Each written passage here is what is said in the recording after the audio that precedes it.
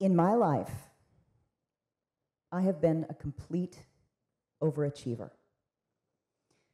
I co-starred in my first hit series at the age of 22, and my last one at the age of 56, with hit series every decade in between.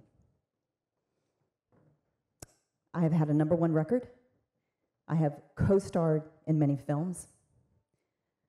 I have hosted award-winning shows. I've won scholarships to college. I've won awards for everything from acting to stunts and academics in music. And it was the same thing at home. I was the mom who would choreograph all of her kids' plays and make all of their costumes and put a little flower in their lunchbox and a zip line in the backyard. I was the wife who learned how to run up a wall and do a backflip, or drop in on a 10-foot wave on an 8-foot board and pump down the line just so I could play with my husband and the big boys, even though it was absolutely gut-wrenching.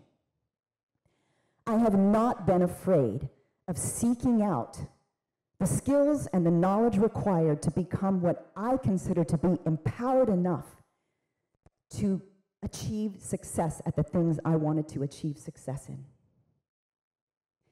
But the truth is, outside of the experiences I had with my kids, every success I had carried with it a low-grade dissatisfaction. And I wondered why. Then in 2015, after 35 years in the same industry and 30 years of raising 2 amazing children and managing 4 impossible husbands, I told you I was an overachiever. The series I was on got bored with my character and started writing her out. My youngest child went off to college a year early, and my last marriage broke up. And I knew in an instant it was over.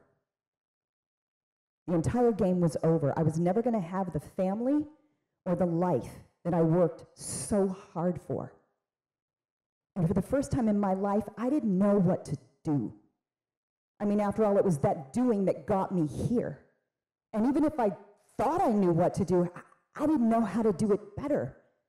I didn't know how to do it better. I didn't know if I can do more, if I could do it faster or smarter.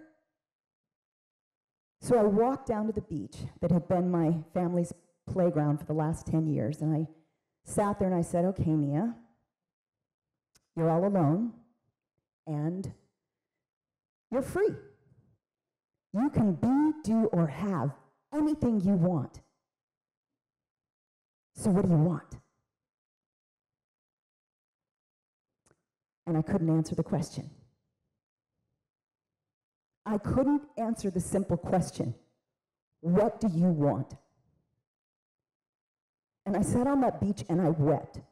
And I wept and I wept and I wept because I knew that contained within the answer to that question, the real question, the question that is asked on a soul level, what do you want, was the essence of the real Nia. Contained within the answer to that question was the real Nia, the Nia that was capable of being deeply satisfied and deeply content and unashamed of expressing from her state of being rather than the incessant doing that I was so good at as the overachiever I had become. So I sold my house and I gave most everything else away, and I just started wandering, with the only goal being to feel my way through everything with my heart rather than my head, and to reconnect with my inner voice. Now, that voice led me from the beaches of Malibu to the sands of Suva, to the hills of Bosnia and Israel, up to the mountains of Peru. And that profound journey, listening to that voice that took me on this profound journey, brought me into the presence of Kabbalah masters, priests, monks, shaman, and cutting-edge scientists. And everywhere I went, no matter where these people were from, what culture, what religion, what part of town, or how old they were, they all had the same core message. The answer to everything is in the heart. With its frequency of love, it is the portal to the truth of who we are and what we're capable of. And I don't mean just what we're capable of achieving. I would learn that the heart is not just a pump. The heart actually has neurons, just like the brain, and sends more signals to the brain than the other way around. In fact, it's 60 times more powerful electrically than the brain, and up to 5,000 times more powerful magnetically than the brain. I learned that every organ in your body entrains to the heart, which means it lines up with the patterns of the heart. If the heart is stressed and spasming out like this, none of the organs in your body can line up with it, and that is the beginning of all disease. But there's more. I would learn that the heart gives us access to more information than our 5 senses can detect. When I was up at the HeartMath Institute, the scientists were telling me about a study that they did where they took a handful of subjects. Half of them had been taught how to drop into heart coherence, which is that peaceful place right in the heart, and the other half had not. They sat them all in front of individual computers that were set up so that the computers would choose random pictures, very evocative pictures, that would evoke very strong emotions from everyone. And it would do this randomly. And what they found was, yes, of course, everybody responded to these pictures, because they were pictures like, you know, a toddler cuddling with a little puppy. Or on the other side of that coin, dismembered bodies lying about a street in puddles of blood in a war-torn country. So what they found was that everybody responded, but the difference was those who knew how to sit in the heart space knew what was coming before the pictures actually showed up. In other words, working from the heart space gives us more access, deeper access to our intuition. And a deeper dive into science and quantum physics would explain a little. Everything is made of atoms. And 99.99999% of all atoms, what is it? It's frequency. Waves of energy and information. Just waves of information interacting with other waves of information. My friend, Dr. Teresa Bullard, who's a physicist, explained that so much of what our bodies are is frequency, that if we pulled out all the frequency, what would be left over would fit on the head of a pin. So stop and consider that. We are mostly frequency. We're frequency. We are waves of information interacting with and accessing other waves of information. And the portal to all of it is the heart. And the guidance system is the way we feel, not the way we think. Which is why, on this walkabout, when I stopped all the incessant doing and the pushing to achieve things and just started feeling my way through things, mystical experiences just starting to land on me. Suddenly, I knew things that I had never learned. I was communicating with animals in the wild.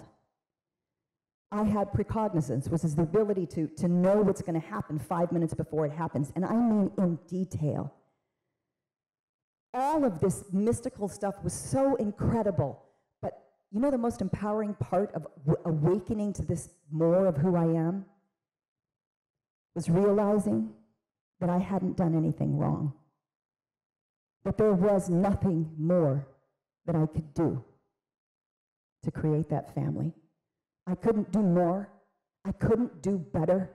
I couldn't do it faster or smarter. What I could do, I could have done it truer. Truer to who I am. Truer to what I am. Truer to my true nature, the very nature of who I am. We are so much more than what we've come to believe. And experiencing the more of who I am, the truth of who I am, is one of the most exhilarating and exciting things I've ever experienced. And though it flies in the face of convention, I can't unsee what I've seen, and I can't unknow what I now know, and in truth have always known. It is what you know. You know that you are more than what is just sitting in these little bodies right here and right now. You know that. And I am more invigorated now than ever, because I know who I am, and I know why I am here. No longer are all my skills and my talent and my knowledge and wisdom and all the energy I can amass in service to other people's definitions of success. All of it is in service to my divine purpose. And if you're sitting here right now, it's because you are a maverick. You're a maverick. You are a maverick. You are a natural-born revolutionary longing to serve your divine purpose. But how can you know what that is if you don't know who you are? And how can you know who you are if you don't know what you are? How many of you in here want to really be empowered? Do you want to be empowered? Do you really want to be empowered? All right, then sit up. Do this with me. Just sit up for a second. I want you to feel a little bit of who you are and the power of who you are. Sit up, put your phones down, close your eyes. Place one hand on your heart. Take a deep breath in and exhale. Follow the breath through your heart. Take a deep breath in and exhale. One more time through your heart. Take a deep breath in and exhale. Now sit with that for a moment and be present. Be present. And repeat after me. I know who I am. I know what I am. I know how I serve. I am here. I am here. I am here. Take a deep breath in and let it out with your voice. Open your eyes and take a look at the screen. We're going to watch a little something. Empower. Verb. To give official authority to. To access our full potential, we must first understand our true nature, then give it authority. 99.999999% of our bodies is made of frequency. Love is a frequency. So is fear. Love is the optimum frequency of our nature. When we give it full authority, we are fully empowered. 96% of the universe is made of frequency. Operating from this frequency of love is how we add our unique light to all that is. This is how we create the world we want to live in. This is how we change the world. Be empowered. Choose love. Change the world.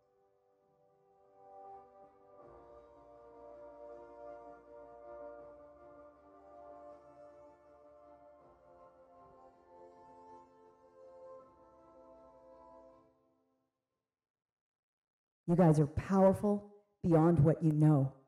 You are beautiful and powerful, and you have something very unique and important to add to the world, to the sum of all that is. That's what we need you to do. So be brave, brave enough to stand in your own truth. Be brave, be bold enough to continue learning who you are and expanding into the magnificent being that you really are, and be true. True enough to let every word that comes forth from your mouth and every step that you take first be rooted in the frequency of love. Because together, that's how we change the world. Thank you.